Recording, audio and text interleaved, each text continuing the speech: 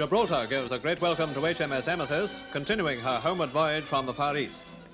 First came greetings from the air, as the frigate, her battle scars repaired and her paintwork renewed, entered the harbour to a roar of cheers.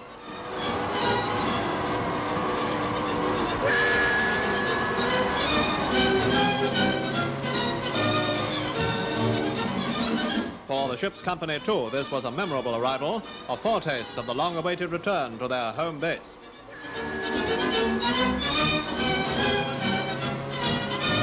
The frigate's captain, Lieut-Commander Kerans, had been suffering from a chill, but was on deck to receive Vice Adm Brooking, the flag officer Gibraltar, and the governor, General Anderson, whose personal visit to the ship was a compliment of the highest order.